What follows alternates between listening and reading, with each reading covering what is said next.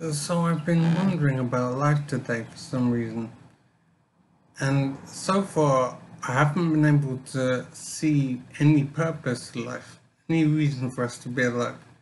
We live, we learn lots of stuff, we do lots of things, and then we make more life, and then we die. So it seems as if we're living just for the sake of living, with no purpose that I can see. But I'm wondering that we are changing what life is. We're inventing lots of things, we're developing, we're learning loads of different things. So we're changing the way we live over time. So I'm wondering if there might actually be some purpose to life, but we just haven't reached the goal yet. So we are learning lots of things, inventing lots of new things, and changing the way we live. So our lives are changing. So maybe that's what we're doing. We are doing something.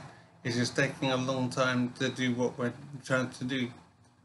So I'm thinking that maybe our inventions and the way we live our lives is changing a lot. And so maybe that is what will lead to something to explain why we live.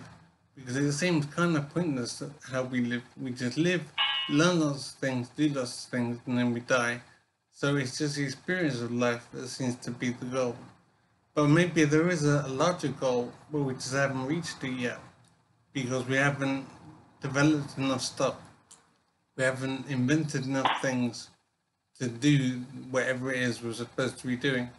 So it is interesting to wonder why we're alive and what the point of life is, because it is very strange.